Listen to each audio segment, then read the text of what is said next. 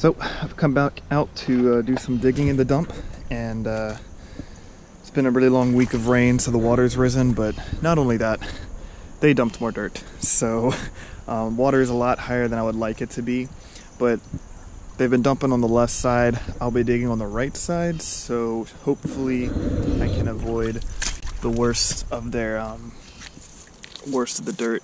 But yeah, I'm looking for some nice 1890s bottles, hopefully. We're mostly finding some machine made, probably from the early 1900s, but we'll see when I get to it, and I'll bring you up when I start digging. So I got situated, and it's definitely washed out some more since last I was here, so before I start digging, I might as well see what some of this was. Most of it's probably going to be broken, but it's always worth checking on camera just in case. See, this is kind of funny. Roots growing right through some broken bottles. Yeah, that's probably going to be the case with most of the ones sticking out. But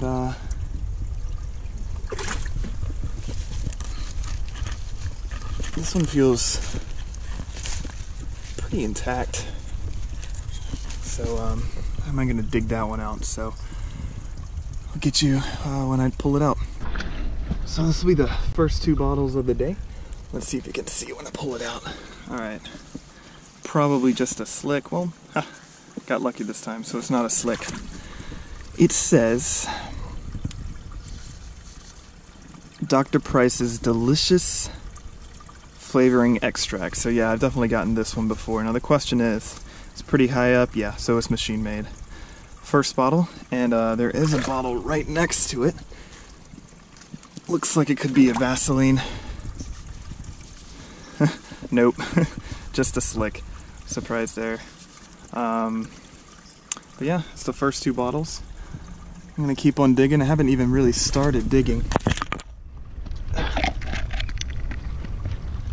There's something up there that kind of interests me. I don't know if you guys can see that. Oh, okay, might be a neck to a bottle or a door handle. I'll see, I'll try to pull that out. Grab my claw. It's really high up, so I don't really care about... Oh wait. That's a handle. This is the lip. That could be a jug. I'm gonna try to be careful digging this out. I haven't found a jug in this dump yet intact, but yeah, that's actually really exciting if that's intact. I'll get back to you guys. So, sadly, it was broken, and two, it's not even a jug. It's glass, so it would have just been a big glass container. Pretty modern too, just because of how high up it was, but jugs continued being used till like around the 20s and even later, so there's always a chance you can find a jug at any level. But yeah, kind of a disappointment. But you can see what I'm digging in right now, or at least sitting in. It's just some water. So I'm gonna start digging there now. You have to be careful with caving in like this. Most of this is natural caving in, but yeah, you don't want it to have things caving on top of you because that can be fatal. But yeah, I'm gonna actually start digging. Most of this stuff I've just pulled out of the wall, like that medicine right there. Hopefully the rest I'll actually dig up into. I just wanted to show you guys what this dump looks like. That dark gray layer, that's where the older bottles will be inside of or sitting right on top of. So once you get to that layer, there's not really a point to dig much deeper than that. I will be, because there's always a chance with this dump. But the bottom will slowly ride up the bank. So the more you dig in, the higher up that should go. Which is good for me, because that layer is right at the water line, and if I were to push all this dirt away, water would flood in and it'll make it just that much harder to dig and see.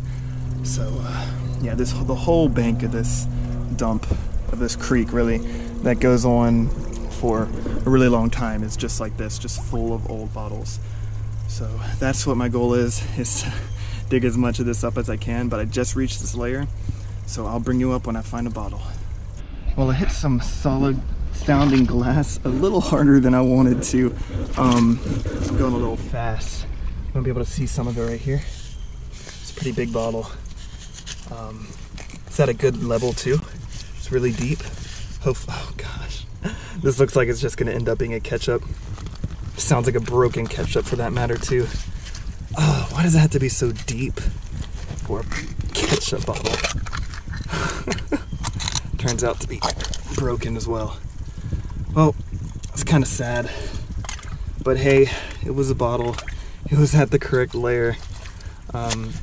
So when you get this type of mud, oftentimes it's easier to find stuff just by feeling, like the way I'm doing it now, than it is to dig it.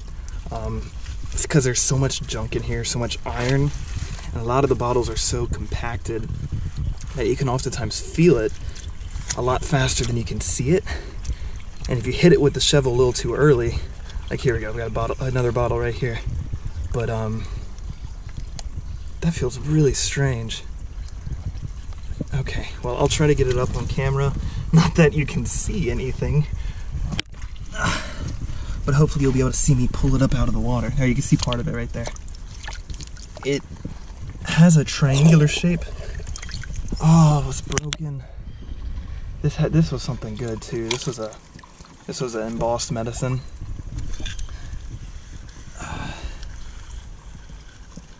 Can't really see what it said.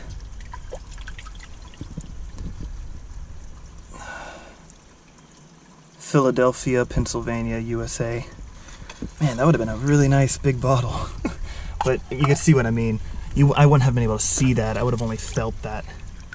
All of this. You just have to reach your hand down and feel it with gloves. And now you definitely want to wear cut-resistant gloves, sort of like I'm doing, because even though this glass, a lot of it broke a long time ago, it can still be very sharp.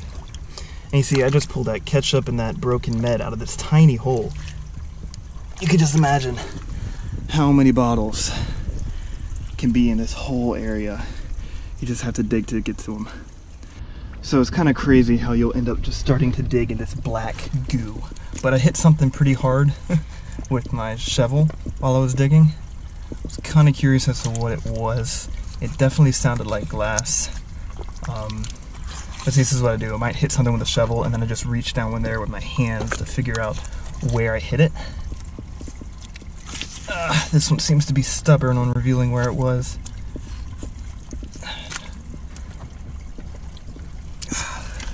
Let me grab my claw. Maybe.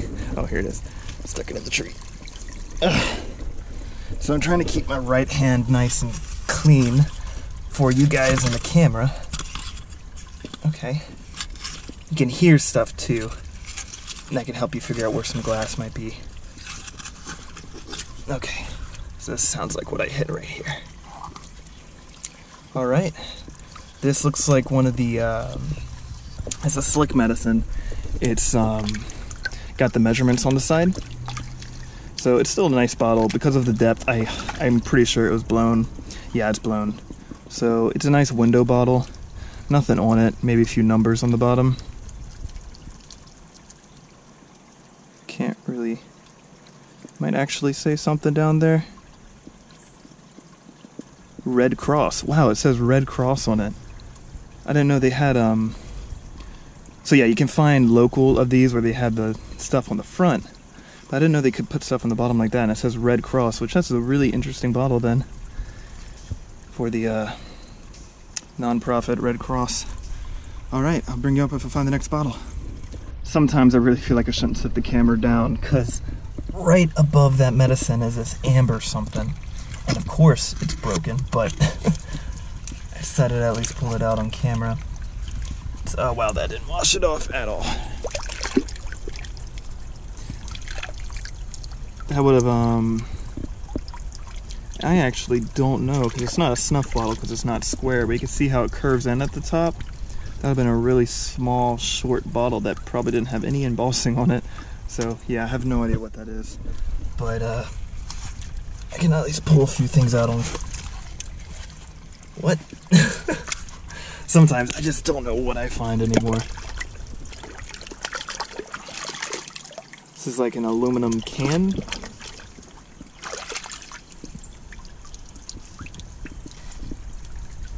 Has some writing on it right there. I don't know if you guys will be able to focus on that at all, but yeah, I have no earthly idea what that could have been. So, oh, here's a base to it. There was something else inside it. This might have been some sort of battery. Yeah. Huh. Okay. But you guys see pretty well because you have the light, but when I set the camera down, I can't see. So, I don't know if I'll continue doing this one-handed or not. But yeah, you can see how I'm just fishing around with my fingers, hoping to grasp onto some glass or some bottle. Because if I dig with a shovel, it's pretty easy to hit it, and hit it hard enough to break. So I try to delicately sweep my hand to see if I feel anything that's not, you know, a root or something. But looks like I'm gonna have to resort back to the shovel. Just hopefully I don't break anything. So I definitely feel the bottle down there this time. It feels like a medicine. Someone just came up to the edge of the creek and looked down. I don't know if they saw me or not. It sounded like he was on the phone. But okay, it's a little far back there. I hit it with my shovel a couple times. I was hoping it was a little loose. I know you guys can't see anything but me reaching my hand underwater, but I don't know if that makes it interesting or not. Okay, so it's pretty stuck there, and it feels kind of big.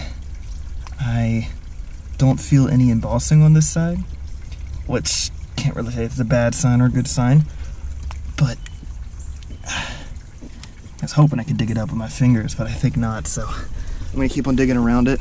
Hopefully I'll pull it up and I'll bring you guys back when I do. So either this bottle's really big or it was really stuck, but I think I finally got it wiggling. So yeah, there we go. Okay, so no, it was just a really big bottle, but I haven't felt anything on it, so it might be just a nice big slick medicine, which would be very depressing, but yep. And it's machine made. Dang, that's sad for being that deep.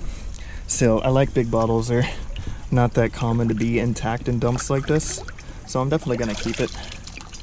But that would have been amazing if it was intact. But yeah, you could just see what I just did, digging in that deep of water, up past my wrist in mud.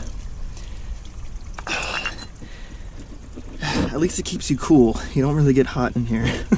But yeah, I'll try to bring you back once I find something else. I should just leave it on when I run my hand down, because right when I set you down, I ran my hand and I found another bottle. This one's round. Pulling it up now. Oh no. This is so depressing. This looks like it was probably a slick-sided Coke, but its neck is broken off. No, this is so sad. Look at it right there. Coca-Cola Bottling Company. I'll try to keep the other side off just to keep the, you know, the town that I'm in right now a little quiet, but that is just so sad because those are a nice bottle, and that was just sitting right there next to where I pulled this medicine out. So I'm gonna run my hand around. Maybe there'll be an intact one right next to it, but that's so sad. Of course, the slick-sided medicine that's big was was intact, and then the slick-sided Coke was broken. It's just my luck today, I think.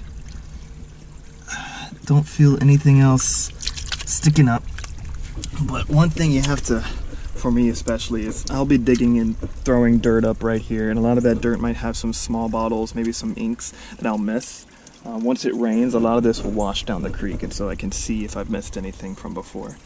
But yeah, I guess I'll bring you up when I find the next bottle. Well, I didn't pull it on camera because I thought it was broken glass, but it's a nice little food jar here. Probably nothing on it. Also, what's nice being in the creek is that just turn around and wash out the bottles. Machine made. Okay, it does say stuff on the bottom, I guess. Let's see if I can read it. WJ. Yeah, this isn't the easiest thing to read. There's a patent date. Is it Heinz? Yeah, WJ Heinz. So, you know, Heinz ketchup or something, Heinz mustard. I don't know, but some sort of food jar. Probably not going to keep it. But, yeah, at least it was intact. It's just down in here. But, yeah, the bad ones are intact. The good ones are broken. that's just how it works in dumps, I guess. There's a reason why the rare ones are hard to find, but when you find them, they're all broken. Yeah, I'm just gonna run my hands on camera with the light on just in case something appears, but I don't feel it, so I'll go back to going with my shovel. Hopefully I don't bury myself alive. Definitely hit some glass down in here. Really hard to reach my hand, but I feel it. Might be one of those small cylinder ones I found before. I probably should have dug out some before I started digging into this with my hands on camera, but it's always a pain. Alright, it's coming up.